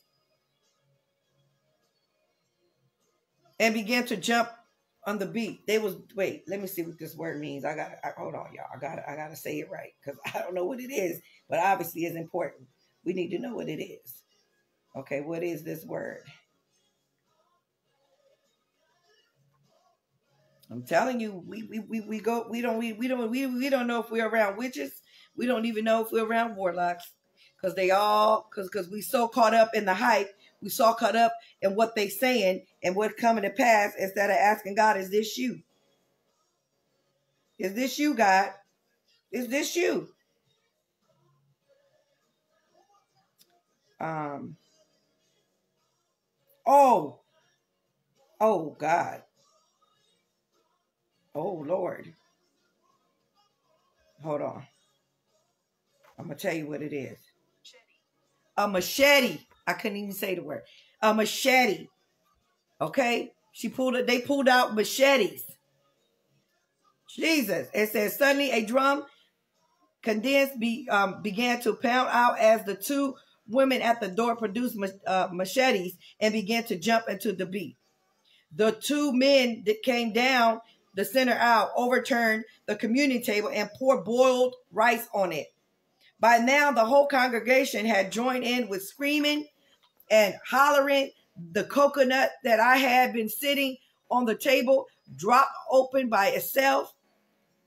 He was frantic. He was scared. Frantically, I prayed to God for deliverance out of this place. But the situation only grew worse. The men beat the drums violently. Another man started convulsing and foamed at the mouth. This was no strange version of Christian worship. Witchcraft was in the pews. While everyone focused on the action on the floor, I ran out of the church as quickly as I could. Later, I discovered that I had been used as a drawing card for these witchcraft services. Often, when an American evangelist preaches in Jamaica, he attracts a large crowd. Even though many of the people there were acting in ignorance, they were nevertheless practicing a form of witchcraft. Perhaps they did not know that witchcraft and Christianity are opposed to each other. This experience, however, frightened me. Great insight into how witchcraft can seep into the church, opening the doors to evil. Today, Catholicism is a primary form of Christianity in Latin America. Before the Catholics arrived in their shores, however, many of these Latin American countries engage in pagan religions. As the military might of the Europe powers enabled explorers to seduce these countries, the Roman Catholic Church was able to convert the native population to Christianity. Eventually, Catholicism, which with its many rituals and symbolism, combined with the native practices, serving as a catalyst for their followers to drift into heresies and witchcraft. In many parts of the Caribbean, as well as South and Central America, the region of Santeria as an example of heresy resulting from the fusion of Christianity with West American religions brought to the New World by slaves. This cult is devoted to Central American devotees, which over the time became identified with Catholic saints. Thus, though they may say the name Saint Peter, they are actually referring to one of their African deities. Healed of oppression. Because many churches do not believe in spiritual warfare or are not equipped to overcome the powers of evil, many of those who need and seek spiritual deliverance are unable to get it. Many, this says, my involvement in Young Witnesses for Christian Ministries takes me all over the world. We try to minister to the whole person, spirit, soul, and body. This actually means providing food, basic personal hygiene products, and medical supplies. On one occasion, we were holding a healing service at the National Sports Hall in the South America city of Georgetown, Ghana. Blackouts occur frequently in this country. It says Guyana. Sure enough, as I was praying for people, the lights went out. As we continued to cast out evil spirits in the name of Jesus Christ by candlelight, I could hear hollering and screaming all around us. During the service, a young girl with a disfigured face came up to me. She had the scars from third-degree burns on her face, apparently because she had confessed faith in Jesus Christ. The local witch doctors had seared her mouth shut at the corners with hot irons to prevent her from witnessing. Oh my God. Before coming to me, she had gone to various churches in the area to gain deliverance from demonic oppression placed upon her by the witch doctors. The local pastors had tried to console her, but they could not help her because the pastors could not help her. She then opted for some local occult that promised to communicate with the spirit world. How did they try to drive out the evil spirits? They inflicted third-degree burns over most of the rest of her body. As this poor child stood before me, the Holy Spirit instructed me to have her stand up. After she stood up, I rebuked the spirit of perversion, witchcraft, doubt, fear, ministering the healing of power of Jesus Christ. The girl who had been tormented and oppressed by the devil began to renounce the hidden works of Satan. As she did, her mouth dropped open, no longer seared shut in the corners.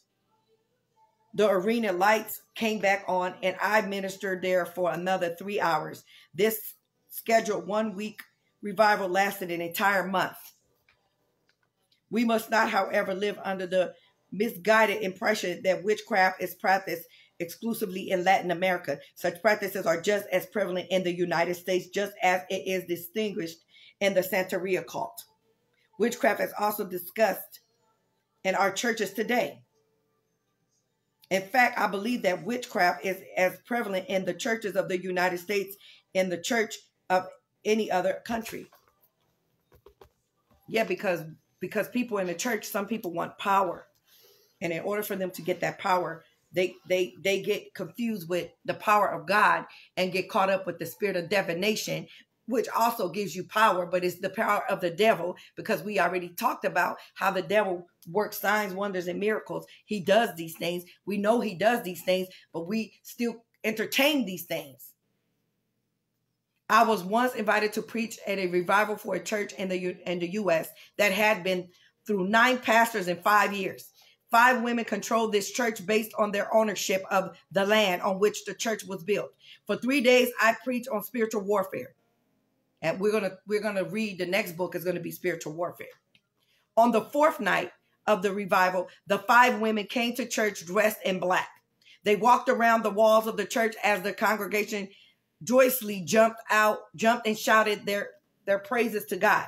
The following night, the pastor told me to shut down the revival. It turns out that those 5 women were demanding that I close the meeting and were relying their sentiments through the pastor. Deciding not to leave the city, I continued the revival at a nearby motel. A tremendously outpour of God's Holy Spirit put the seal of approval on the revival that had begun in the church. No one of the nights I fell asleep. It says, okay, on one of the nights I fell asleep in my clothes because the revival had exhausted me. As I slept, I dreamed that little gremlins undressed me. When I woke up, I was wearing only my garments, my undergarments, and my tie was wrapped around my neck. Instead of shying away, I took this unusual incident was a sign that my message of spiritual warfare was stirring the evil spirits in the area. On another occasion, after preaching the word of God at a revival in New York City, I proceeded to minister to the needs of the people who came forward for prayer. One man for whom I prayed did not respond to the deliverance message. Instead, he reached out, grabbed me by the neck, and began choking me. One of the sisters in the church cried out, "It's a demon." The entire church immediately moved to the one side. I pleaded the blood of Jesus over the man, but it seemed to no avail. His hold on my throat only tightened. The old George Bloomer, who grew up in the Red Hook projects of New York City, emerged. I raised both my hands and put them on his neck and choked him right back. I didn't let up until he loosed his grip on my neck. Once he returned to his senses, I cast the evil spirit out of this man in the name of Jesus Christ. This man is now a devoted servant of Jesus Christ, our Lord, and works faithfully in the church. So don't tell me that we can't put hands on people. Don't tell me that, because I know somebody lay hands on me like that, they're going to get laid hands on back. But they tell, don't do that. You're not a pastor if you don't do that. Well, don't lay hands on me like that, and you won't get your hands laid on like that. How does Satan work? How does he work? To understand witchcraft, we must understand the order of Satan's kingdom. We got to understand. When we understand these things, we're able to fight this battle. To understand witchcraft, we must understand the order of Satan's kingdom. Put on the whole armor of God, that you may be able to stand against the wiles of the devil. For we do not wrestle against flesh and blood, but against principalities, against powers, against the rulers of the darkness of this age, against spiritual hosts of wickedness in heavenly places. According to this passage, Satan's kingdom has 4 divisions. First, we find principalities, or the dominion of evil spirits. The word principality is a combination of words prince and the palace. In other words, evil spirits are territorial. In the Old Testament, Daniel prayed, fasted, and mourned before God for 3 full weeks, but there was no answer. Had God turned a deaf ear to his cry? Finally, the angel Gabriel spoke these words to Daniel. Do not be afraid, Daniel, since the first day that you set your mind to gain understanding and to humble yourself before God, your words were heard, and I have come in response to them. But the prince of the Persian kingdom resisted me 21 days. Then Michael, one of the chief princes, came to help me because I was detained there with the king of Persia. Just because you haven't gotten your answer doesn't mean God didn't answer you. He's already answered you. Your prayer's been answered. During those 3 weeks, the angel Gabriel could not give Daniel the answer because he was held up by a spirit assigned to Persia. It wasn't until the archangel Michael came to Gabriel's assistance that he was even able to contact Daniel with God's answer. The second, this is how Satan works. We got the first. The first is principalities. Now we're going to the second one. The second, Satan's divisions are power. Diversions is powers. The evil spirits represent the power of the unseen kingdom, demons, fallen angels, and seducing spirits. The third are the rulers of darkness of this age, which is referred to such phenomena as psychic hotlines, enchanters, witches, warlocks, and prognosticators.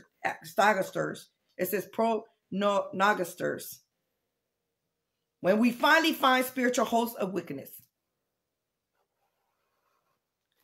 Spiritual hosts of wickedness in the heavenly places. These are actually pastors and teachers who preach against God in the name of God. This is where Satan's power embeds itself within the church. Today, false teaching and it says blatant heresy run rampant throughout much homosexuals. It says seduction, adultery, mental telepathy, and tickling ears, which with a man with a name and claim it theology. These teachers are tactics aimed more at placating the desires of the flesh than pleasing and honoring God.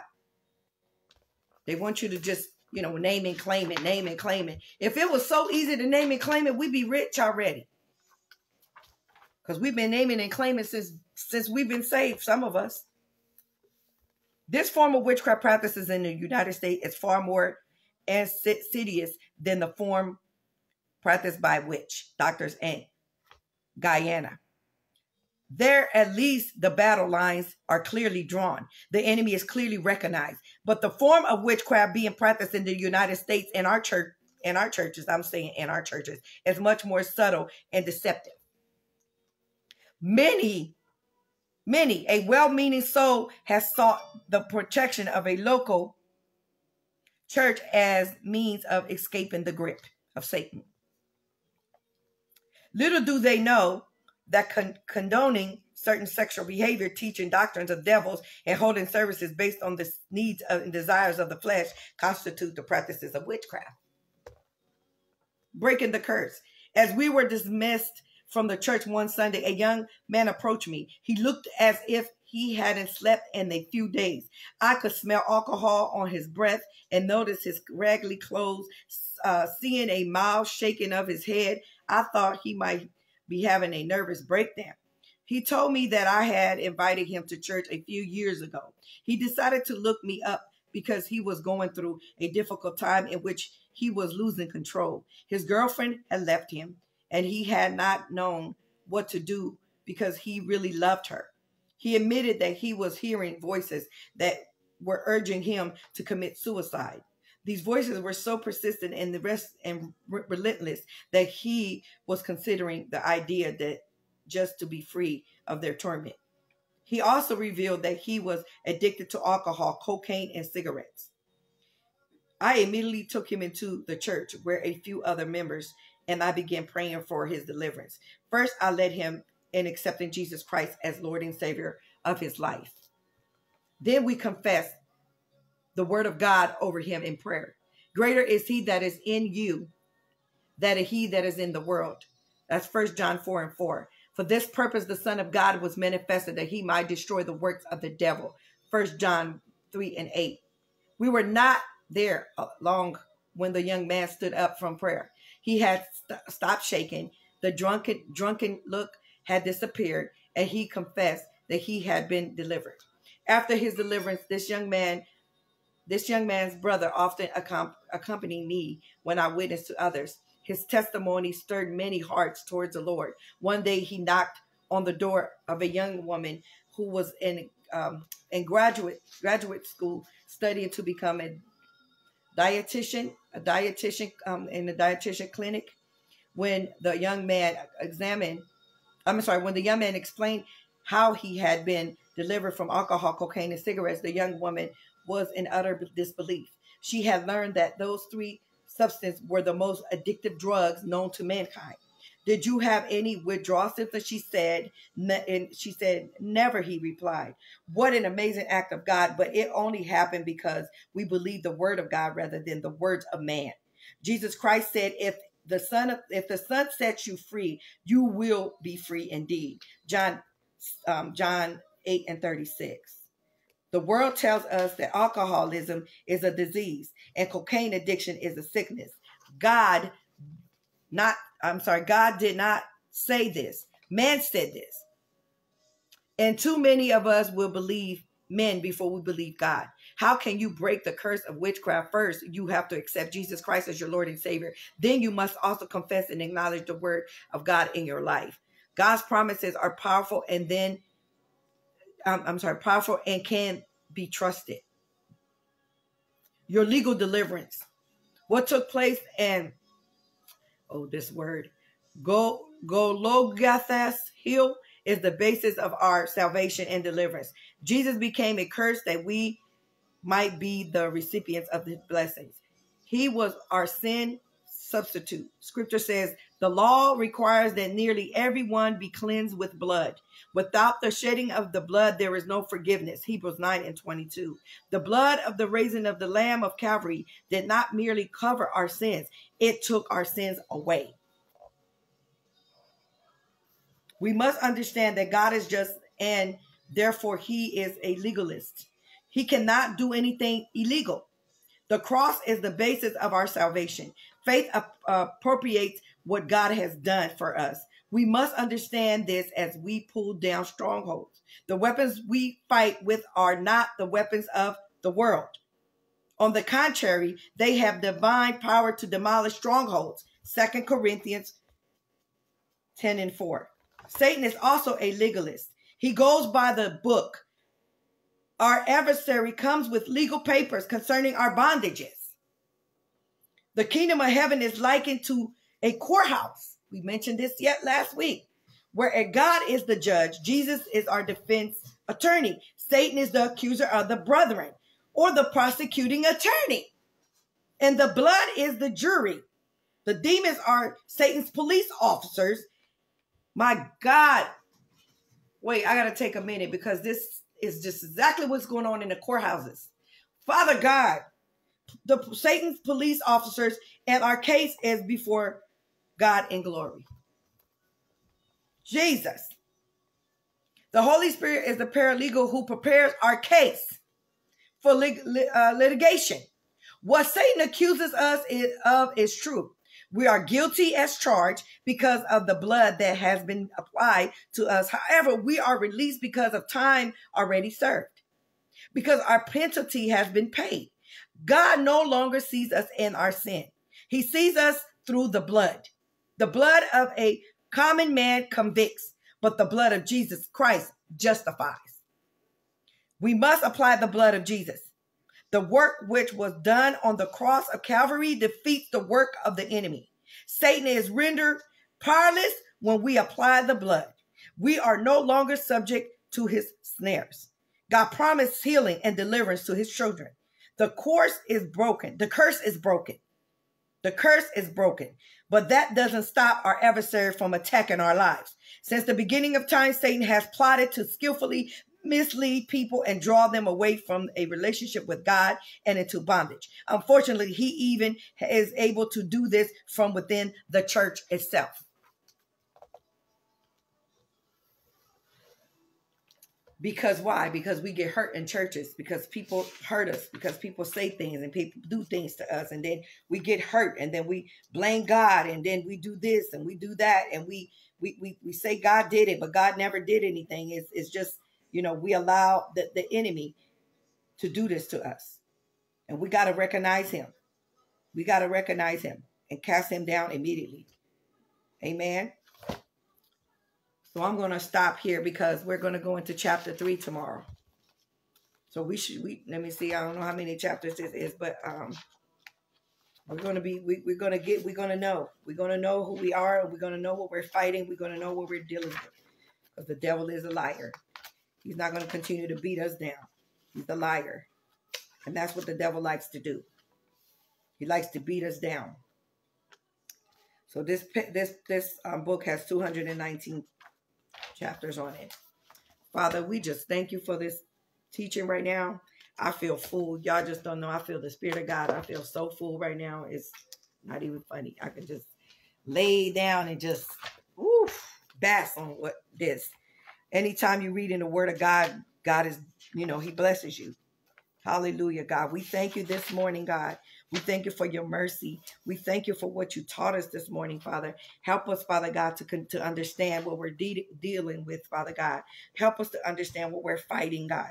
In the name of Jesus, oh God, open up our hearts and our understanding, God, against the wiles of the enemy, Father God. Help us to put on the whole armor of God every day. Help us to understand, Father God. Help us, Father God, to get a better understanding of you, to get a relationship with you like never before, so we can fight this war, Father. So we become these generals that you called us to be, God, because we are generals. We are generous, and we thank you, Father. Hallelujah. We thank you, Father, for the prayer of Jabez. Heavenly Father, we call upon you, God of Israel. Oh, that you will bless us indeed and enlarge our territory, and that your hand would be with us, and that you would keep us from evil, and that you will not cause pain, that we may not cause pain. Father God, we ask you that you would grant us what we have requested the way you did for Jabez, according to First Chronicles 4, 9, and 10, oh God. Father God, enlarge our territory today. Enlarge our territory. Cause our territory to be enlarged. Cause our families to be blessed. Cause our minds to be open into your deliverance. Whatever deliverance we need, Father God, in the name of Jesus. We command all these devils to bow down to you. We command every spirit that's not like you to leave us. Leave us. Leave us in the name of Jesus. Leave us, and anyone that follows them to leave us in the name of Jesus. Father God, I pray, Father, that you leave us, that you set us free. That you set us free by your Holy Spirit, oh God, in the name of Jesus. Not by our power, God, but by the Spirit of the Lord. Father God, in the name of Jesus, help us to trust you. Help us to trust you. Help us to stand on your word. Help us to stand on your word. We thank you for your protection today, Father God. We ask you, Lord Jesus, to loose your angels in great abundance in our lives. Our presence, and Father God, in the presence of everyone, Father God, that we have prayed for today, and to our homes, cars, trucks, lands, properties, buildings, our businesses, and workplaces, to protect us, guard us, and to force out, drive out, cleanse out all evil, wicked demons and tormenting spirits from our presence and our homes, our cars, our lands, properties, animals, oh God, our workplaces, forces, our cars, lands, trucks, and properties, Father God, replacement, Father God, in the name of Jesus, a hedge of protection, God, replace thereof, and they cannot return to us, oh God. God, we ask you, Lord Jesus, that you send these evil spirits back to the abyss. Father God, send them back to the abyss from where they came in the name of Jesus, oh God. Oh God, we thank you this morning, Lord Jesus. We ask you to create a hedge of protection of your angels around each of our minds. We loose your mighty and warring angels around each of us, our homes, God, our cars, our neighborhoods, our lands, our properties. Father God, protect our animals, protect our loved ones in Jesus' name. And our workplaces, protect us, Father, from the enemy. We ask you according to according to John 14:14. Father God, we thank you for what you're doing. We thank you for your teachings. We thank you for your love. We thank you for loving us so much that you are revealing to us the truth about our enemy, Father, that we'll be able to fight him, Father God. We'll be able to be effective in the way that we fight, Father God, in the name of Jesus, oh God. Oh God, we thank you, Jesus, for your blessings today. We thank you, Father God, for your blessings over your people. We thank you for the favor that you're going to give the people of God on this virtual room today. We thank you for unmerited favors today. In the name of Jesus, we call those things as not as though they are. In the name of Jesus, we thank you for finances from the north, the south, the east, and the west. We thank you for the finances coming and following us and blessing us, Father, in the mighty name of Jesus Christ of Nazareth. Father, we thank you, Lord Jesus. We thank you, Father. We thank you today. We thank you for your signs, wonders, and miracles. We thank you for demonstration and manifestation. We thank you for greater work shall we do, Father. Greater work shall we do, oh God. In the name of Jesus, let your signs, wonders, and miracles flow, Father God, in our lives like never before, oh God. In the name of Jesus, oh God. Oh God, pour your oil, pour your fire over us, oh God. In the name of Jesus, oh God. Oh God, pour your fire over your people right now, God, in the name of Jesus, oh God. I thank you, Lord, that they're moving by your spirit, that you're moving by your spirit in their lives, that you're fixing things that are broken, that you're fixing everything that's out of alignment. God, align it in the name of Jesus this morning. Align everything, Father God, in the name of Jesus. Let your will be done, your kingdom come in your people's lives today, in the mighty name of Jesus, oh God. And Father, we thank you. We thank you for this wonderful time with you. We thank you for spending time with you, oh God. There's nothing like your presence. There's nothing like your presence. There's nothing like you, Father. Nothing like your being in the presence of the Lord. There's nothing like you, Father. When we thank you, Jesus, for allowing us to be in your presence this morning. In the name of Jesus, Lord, I pray that your glory will fall on your people this morning. Let your glory fall upon your people. Father, we need your glory. We need your deliverance. We need you, Father God. We need you in every area of our lives this morning. In the mighty name of Jesus, I pray, Father God, that you walk with us, that you talk with us, that you lead and guide us this morning. In the mighty name of Jesus Christ of Nazareth, we thank you, Father. We glorify you, God. In Jesus' name we pray, Father. We come against the spirit of retaliation. You will not retaliate against God's people this morning. You will not retaliate against God's people this morning. We pull down every stronghold and every imagination that highly exalts the knowledge of Jesus Christ. Hallelujah, God. We thank you that the enemy is under our feet. Hallelujah, Jesus. You've given us power over scorpions, serpents, and nothing shall by any means harm us in this day. In Jesus' holy name, we thank you, Father. Oh, God, we magnify you, God. In Jesus' name, we pray, Father. We bless you this morning. We bless you. We give you honor and glory for who you are, not for what you give us, but for who you are in our lives in the name of Jesus, oh God. Oh, God, we thank you for your power and anointing that will flow incontaminated in our lives. Incontaminated in our lives. We thank you in the name of Jesus, Father. And Lord, we bless you once again for your mercy, grace, and your honor, God. We honor you this morning in Jesus' name. Amen. Hallelujah, God. We thank you, Father, for his, I just feel that great, that thankfulness to this morning. I don't know, but we just thank him. We bless you. We bless each and every one of you in Jesus' name. And thank you for the women that came out on Friday. Continue to hold each other up. Continue to pray for one another. Because this is what this is about. If one needs, we all need. We're one body. Continue to pray for one another and lift one another up. That's what we're supposed to do. We're not supposed to be talking about each other. We're not supposed to be putting each other down. We're supposed to be praying for one another. Amen. As you become more like Christ, you will step away from those things. When you become more effectively wanting Jesus more than anything, you will stop dealing with those type of things. Those type of things won't even come your way because your spirit will push it away. So we got to become more like Christ. So that way we don't fall into that trap that the enemy has set for us. Amen. So God bless you guys. God bless you. And I'll see you guys tomorrow. We'll be doing chapter 3. We're going to continue reading this book until we're finished. And I hope you guys got something out of it today. I hope you bask on what was read, because there's more coming and it's going to get better and better. Amen. When we finish with this book, we're going to be equipped to see witches in the pew. Not that we're looking and hunting for witches, but if we come across one, we're going to recognize it and we're going to know what it is. Amen. So God bless you guys. You guys have a wonderful day.